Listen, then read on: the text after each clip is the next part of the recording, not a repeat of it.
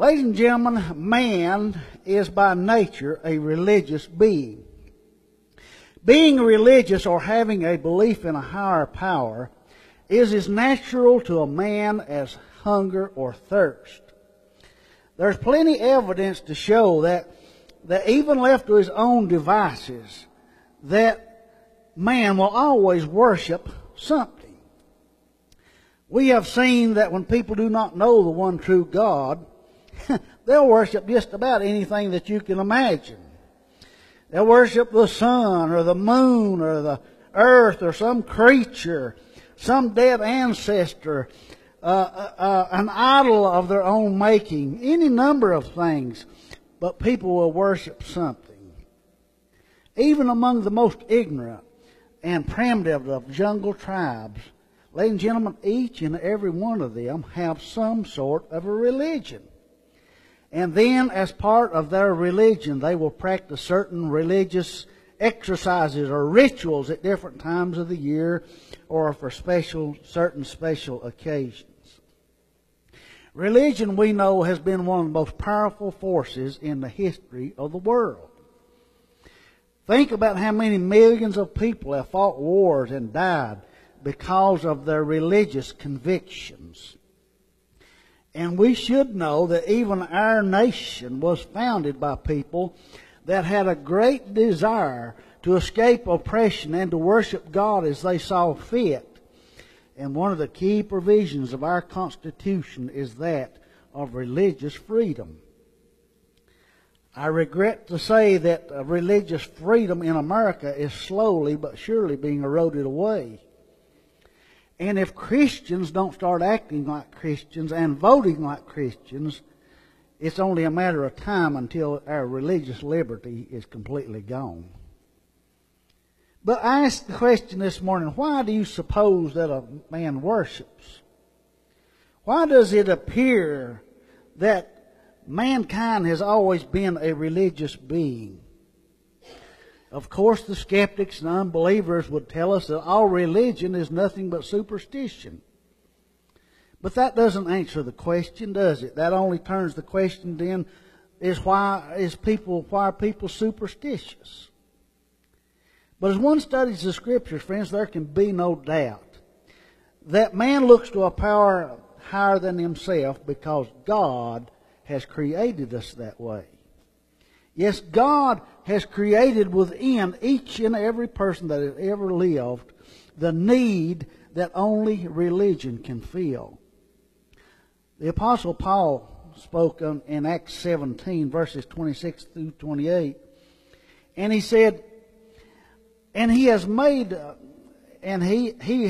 from one blood every nation of men to dwell on the face of the earth, and has determined their pre-appointed times and boundaries of their dwellings, so that they should seek the Lord, in the hope that they might grope for him and find him, though he is not far from each one of us. For in him we live and move and have our being, as also some of your own poets have said, for we are his offspring. You see, man seeks religion because God made us that way. Sure, we know a lot of people would deny it, and a lot of people live without regard to God and God's Word. But I'm telling you, you better believe that when somebody's laying there on their deathbed, their thought is going to turn to eternity, what comes after, what lies beyond. Their thoughts will surely turn to some brand of religion. Well, friends, it's imperative for us to realize that here in the Acts the 17th chapter, Paul goes on to point out that religion in itself is really no good. Not all religion is valid. Real religion that is acceptable to God, has certain requirements to it. And we're taught in the Bible that there's only one true religion. We know that there's any number of false religions that are totally worthless and vain, but only one true religion. And we also need to understand, my beloved, that mere religion, that is worshiping something of our own choosing, is worse than useless as far as obtaining eternal salvation is concerned.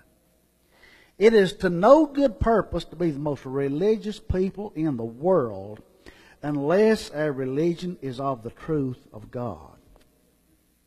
It's like the Apostle Paul told those men of Athens there in Acts 17. He says, Then Paul stood in the midst of the Areopagus and said, Men of Athens, I perceive that in all things you are very religious. For as I was passing through and considering the object of your worship, I even found an altar with this inscription, To the unknown God. Therefore the one whom you worship without knowing, Him I proclaim to you. You see, these folks had evidently, they were trying to cover all of the bases. And they'd set up altars and false god to everything they could think of. To every false god of every description, every false god of their own devising. But then the Apostle Paul comes on and he says, I'm going to teach you about the one true God and about true religion. Folks, this morning I would like for us to consider what are some of the requirements of real religion. What's real religion made up of? What are those requirements?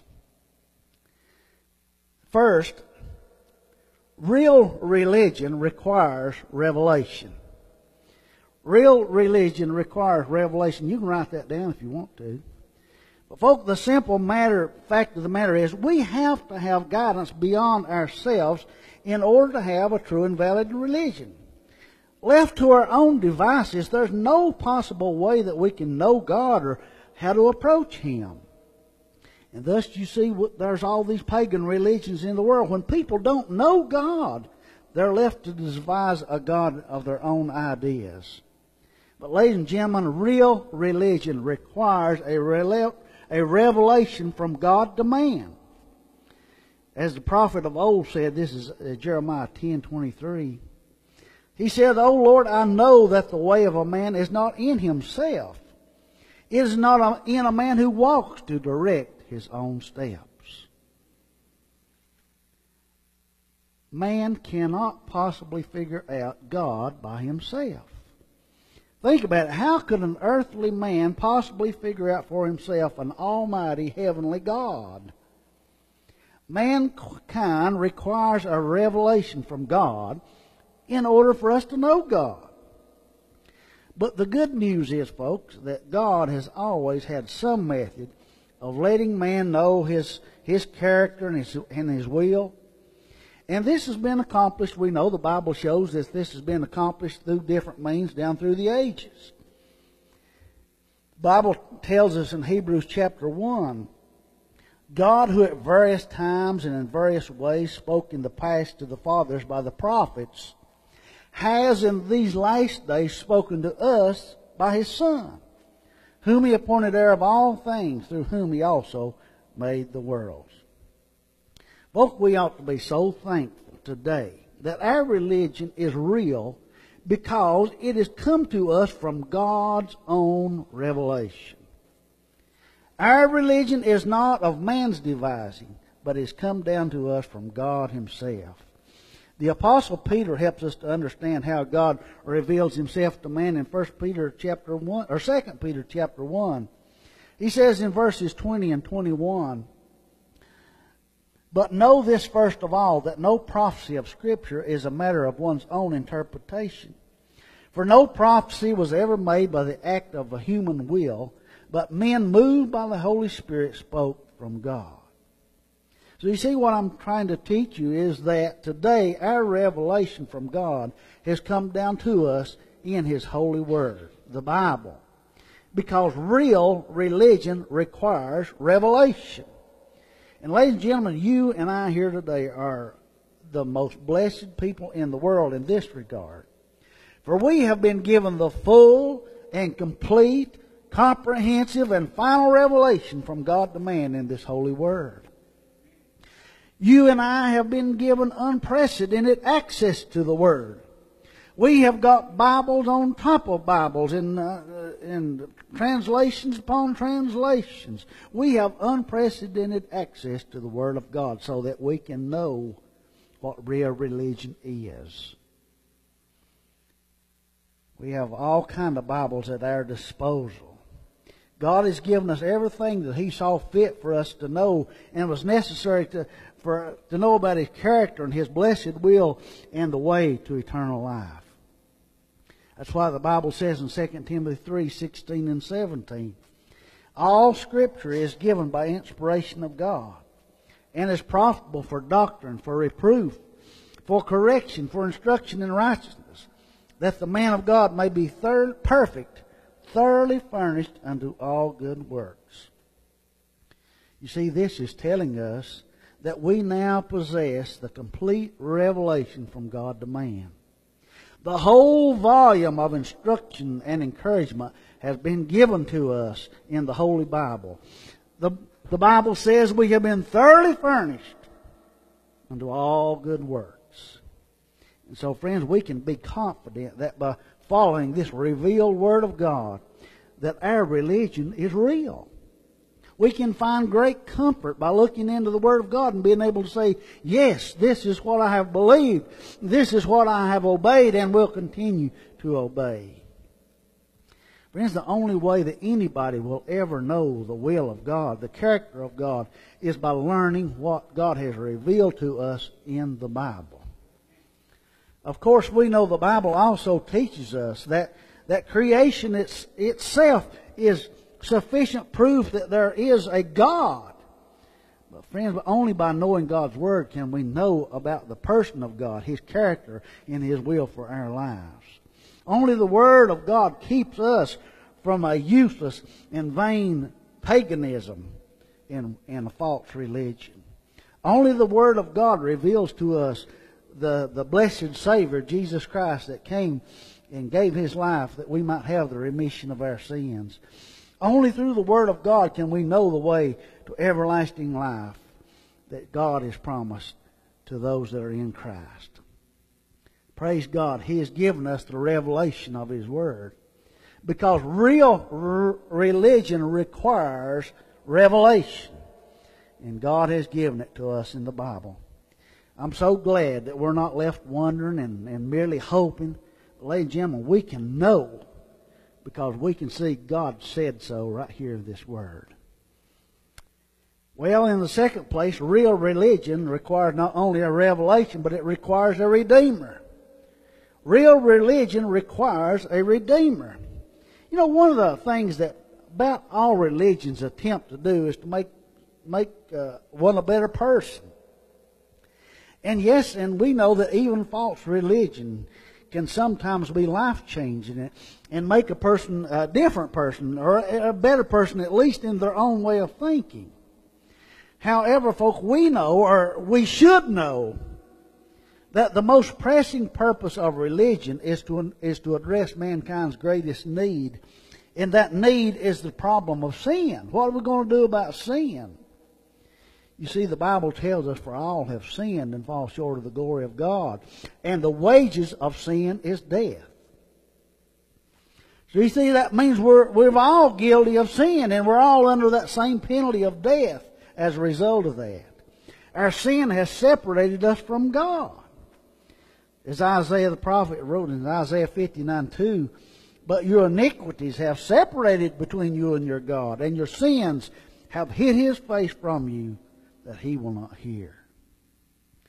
Folks, real religion has to be dealt with. Has to deal with mankind's greatest need. And that need is the soul-damning problem of sin. You know, this is a terrible dilemma that everybody on the planet Earth is faced with. Again, we've all sinned. We're guilty of that, and we know the penalty for that is eternal death, eternal damnation. And this would paint an awfully bleak picture if the story ended right there. But, folks, here again, we thank God that the story doesn't end there. We thank God that we're not left in hopelessness, in dread, in misery, because God has given us a Savior. There's the good news that Jesus has come to redeem us from our sins. Again, the Bible tells us in John 3:16, for God so loved the world that He gave His only begotten Son, that whosoever believeth in him should not perish, but have everlasting life. Ladies and gentlemen, no one believing in Jesus Christ should perish, but have everlasting life. Because God has sent us a Redeemer, the Lord Jesus Christ. Jesus took upon himself the due punishment for our sins that we've committed. Jesus went to the cross and suffered and died in our place that we can be forgiven and brought back to God.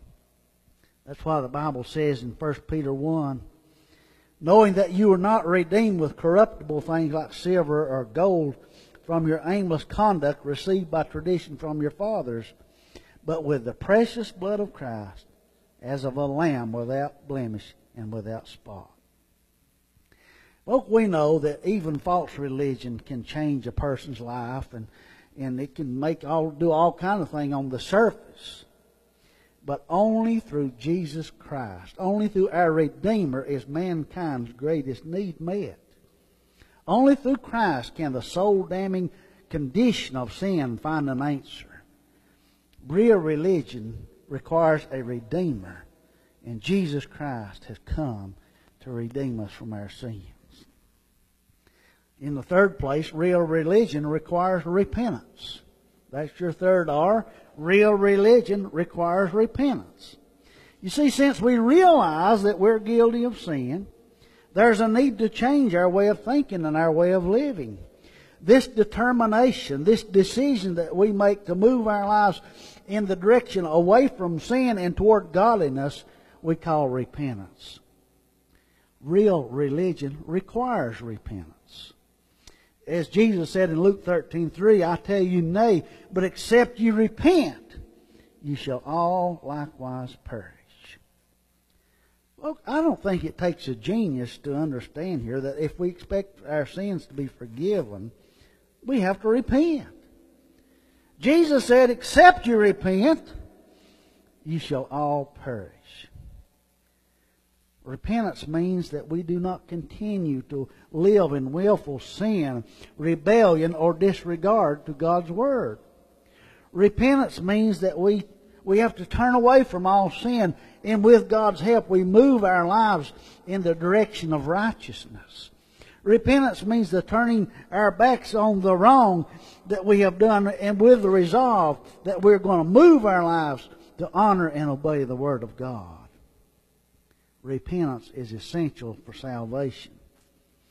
When the gospel was first preached there on the day of Pentecost, and those people that were convicted of their sins asked Peter and the apostles, men and brethren, what must we do?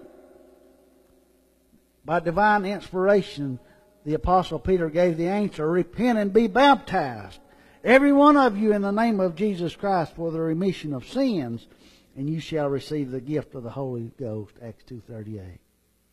You see, God gave the answer to sins. Repent and be baptized. We need to know the Bible teaches that Jesus came to save people from their sins, not in their sins, Matthew 1:21. And there's a world of difference. But it means, folks, that we must be willing to repent and turn away from our sins if we would be saved. Any religion that would fail to teach the essentiality of repentance is a false religion. It is a vain religion. It is a religion that cannot possibly save. But there seems to be this, you've heard it so many times as much as I have. There's this growing popular lie that God's grace will somehow cover everybody's sin regardless. There's no real need to worry about, living in sin. And after all, God's a loving God, and we'll just do a few good deeds and pray once in a while, everything will be fine in the end. Well, ladies and gentlemen, that's a lie. That's a soul-damning lie. One cannot continue to live in sin, in practice of sin, and be saved. The Bible teaches that everybody has to repent. Acts 17:30, and truly this time of ignorance God winked at, but now commandeth all men everywhere to repent. That leaves out nobody. 2 Peter 3:9, the Lord is not slack concerning His promise, as some men count slackness, but is long-suffering to usward, not willing that any should perish, but that all should come to repentance. Friends, if we fail to repent of our sins, then we've missed the reason one of the reasons Jesus came into the world. Because Jesus said that one of the reasons He came was to call sinners to repentance. And since you're a sinner, guess what? You need to repent. Matthew 9:13. But again, you might be the most religious person in the country. But if your religion is without repentance, then quite simply, your religion is not worth a hill of beans. Because religion without repentance is no religion at all. Because make no mistake about it, real religion requires repentance. Well, going on, in the fourth place this morning, ladies and gentlemen, we need to understand that real religion requires regeneration. Real religion requires regeneration. Paul wrote of our salvation, our redemption, in these words in Titus 3:5. He says, not by works of righteousness which we have done, but according to His mercy He saved us by, this is the means, this is the method to use, by the washing of regeneration and renewing of the Holy Ghost. By the washing of regeneration. Regeneration, folks, that word just simply means to give new life. It means to be born again. That ought to remind us of what Jesus said in John the 3rd chapter. Remember when Jesus was talking to Nicodemus, what He told him? He said, verily, verily, I say unto thee, except a man be born again, he cannot see the kingdom of God. And then Jesus went on in verse 5 to clarify what He meant by being born again when He said, verily, verily, I say unto thee, except a man be born of water and of the Spirit, he cannot enter into the kingdom of God. You see, being born again involves two things, according to Jesus, water and Spirit. Friends, if we can trust that Jesus knew what He's talking about, then water and Spirit are the elements of regeneration, of being born again. I think it's obvious. It's obvious to me, and I think it's obvious to a lot of the world, that many people that claim to be born again Christians have never been born again at all. And their manner of living proves it. And that's because so much of the so-called Christian world today has just simply rejected the biblical means of regeneration. It seems that most people would rather trust in their own method of regeneration than to simply believe what the Bible plainly says and practice the method of regeneration that we're given in the Bible. The Apostle Paul explained it this way in writing to the Romans. He said in Romans chapter 6, he says, know you not that so many of us as were baptized into Jesus Christ were baptized into His death? Therefore we were buried with Him by baptism into death, that like as Christ was raised up from the dead by the glory of the Father, even so we also should walk in newness of life. See what He's teaching there? After we have been baptized into Christ, the old man of sin buried, we're raised up to walk in newness of life. Folks, that's regeneration. That's being born again. And so I think we should understand, brethren, if we have not submitted ourselves to the biblical means of regeneration, then how is it possible that we could be born again? How is it possible that we could be saved?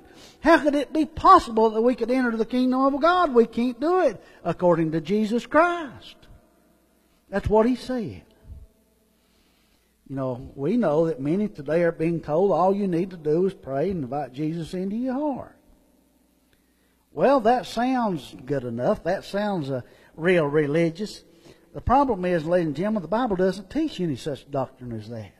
No one has ever been saved in the New Testament was told to pray and invite Jesus into their heart. That is a false doctrine. The Bible declares, again in 1 John 5, verses 7 through 9, for there are three that bear record in heaven, the Father, the Word, and the Holy Ghost, and these three are one. And there are three that bear witness on earth, the Spirit, the water, and the blood, and these three agree in one. If we receive the witness of men, the witness of God is greater. For this is the witness of God, which He has testified of His Son. So, you see, the question is, shall we receive the witness of fallible men, or shall we receive the witness of God? Folk, do not be deceived. Real religion requires regeneration. Regeneration demands that we submit ourselves to baptism into Christ for the remission of our sins and the gift of the Holy Spirit. The Spirit, the water, and the blood, these agree in one. Well, finally this morning we need to understand that real religion also requires righteousness. Now, I know this concept has totally gone out of fashion today. You know, usually when we call for righteousness, people to live righteously nowadays, we're usually accused of being a legalist or trying to earn our salvation. And you know, the devil hates the concept of righteousness, and so he throws up these smoke screens. And there seems to be a winking at sin today. Excuses made for people to continue to live however they want to without regard to God's Word. Don't worry about that living right. Everything will be fine in the end. You can still be saved. Oh, that's a lie. If you're not living righteously, then you don't have real religion. The person that has real religion, the person that is a Christian, understands the Bible teaches, for example, in Romans 6, verses 17 and 18, but God be thanked that though you were slaves of sin, yet you obeyed from the heart that form of doctrine which was delivered, to which you were delivered, and having been set free from sin, you became slaves of righteousness. You see, ladies and gentlemen, that is real religion. Obeying the gospel, being set free from sin to live righteously. In fact, the Bible shows that our practice of righteousness is the proof that we've been born again. 1 John 2:29 declares, if you know that He is righteous, you know that everyone who practices righteousness is born of Him. Ladies and gentlemen, if we have not been born again, if we're not regenerated, we're not saved. And our practice of righteousness is one of the proofs that we've been born again. But I believe the man was right that once said, the truth of this is everywhere taught in the Bible, and is worthy of being often repeated. No one who is not, in the proper sense of the term, a righteous man can have any well-founded pretensions to being regarded as a child of God. And I said, amen. Friends, the Bible would teach us that if we are not practicing righteousness, if we are not trying to move our lives in that direction, then we should understand the Bible shows that the face of God is against us, and He will not even hear our prayers. The Bible says in 1 Peter 3:12, for the eyes of the Lord are over the righteous, and His ears are open to their prayers, the righteous. But the face of the Lord is against them that do evil. Folk, I think we also need to understand that this concept of righteousness is not beyond our ability to understand or to practice. It simply means that we observe God's divine laws. It means that we're sincerely striving to keep God's commandments. It means that we're allowing the Word of God to be the rule and guide for our lives, that we're trying to honor God and be pleasing to Him. It means that we shun the wrong and we do the right. But again, friends, do not be deceived. Any religion that does not include the practice of righteousness is not a real or valid religion. That's because real religion requires righteousness. Well, I tell you, I'd hate to think of all the false religions that man has come up with down through the ages and still coming up with today. And also, we've seen impostors and false prophets that have become multimillionaires preaching a feel-good, health and wealth, no requirements type of lie. But, ladies and gentlemen, real religion has certain requirements. Real religion requires revelation. And God has given it to us here in the Bible. We have no excuse. Real religion requires revelation. Real religion requires a Redeemer.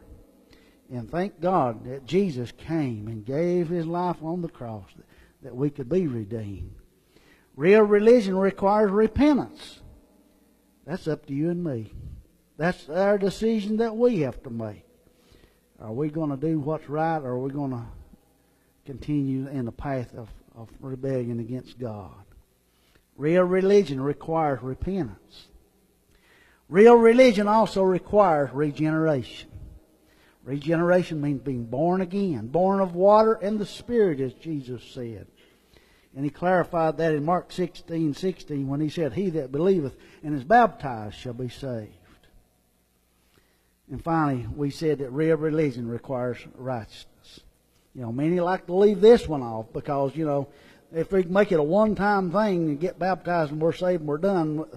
But no, friends, real religion, that's only when we're born. Then we continue to walk in faith and obedience to God's Word.